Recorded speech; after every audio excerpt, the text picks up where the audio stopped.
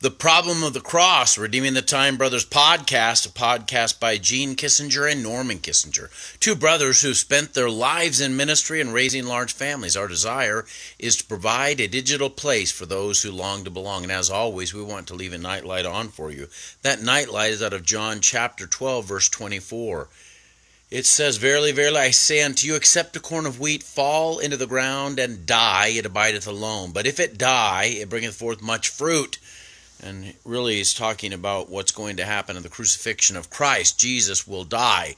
He will die for our sins. We call this day Good Friday, remembering the crucifixion of Christ, where at 9 o'clock in the morning Jesus was crucified. At noon the sky darkened. At 3 o'clock in the afternoon he died. And about 6 that night he was laid to rest in a tomb.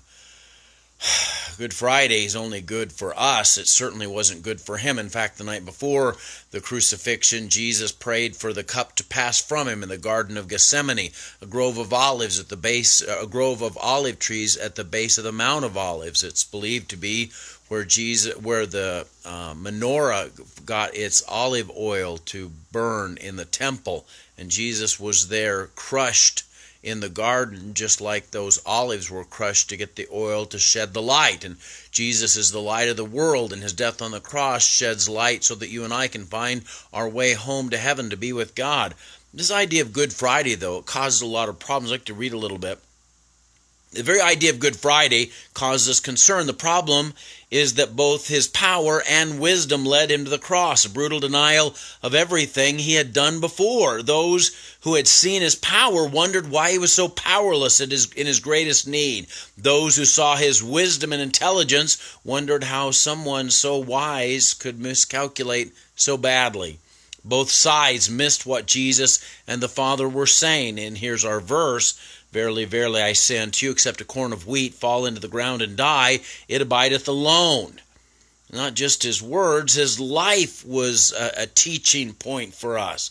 The people we speak to week after week have a problem with the cross. Religious-minded people want miracles and power. The intellectually minded people want wisdom and truth. What God offers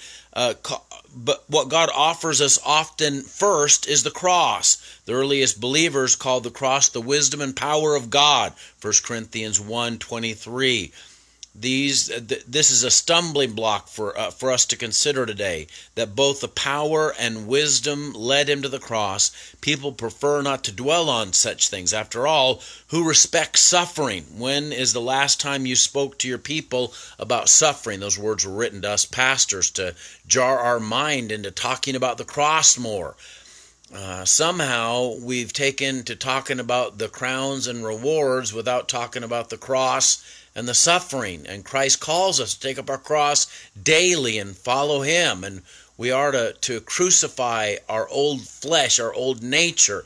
We're to identify with his crucifixion on the cross to even be born again into the kingdom of God. So as I identify with him and enter into his crucifixion on the cross, then he identifies with me and enters into my current life. And God sees me as Christ's righteousness as a result of that tremendous transaction. So in that excruciating moment of suffering, Jesus accomplished the greatest transaction ever. I gave him my guilt and he gave me his grace. I gave him my mess and he gave me his mercy.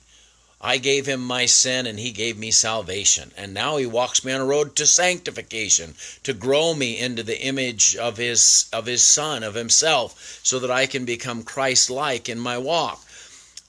We don't often think about suffering, and yet suffering is so often a part of this life. And the crucifixion was excruciating. And Jesus teaches us about suffering, teaches us how to handle suffering, and that suffering can even be redemptive and a part of God's plan and purpose for our life. And ultimately, though, he brings us to a place where there is no suffering, that wonderful home called heaven. And that's what the cross is all about. So when we think about Easter, don't just think about the new life that comes out of the tomb on Sunday morning. Do remember the sacrifice of Christ on the cross that provides that new life on Friday.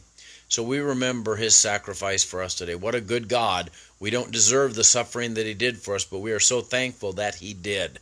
Let's pray. Dear Lord God, I thank you for the sacrifice that you made by sending your Son, the second person of the Trinity, to come and die on the cross for my sin. God, I didn't deserve anything except separation from you forever in a place called hell, and yet you chose to make the most magnificent transaction that's ever been completed in the history of humanity. What a good God you are. Thank you for your kindness.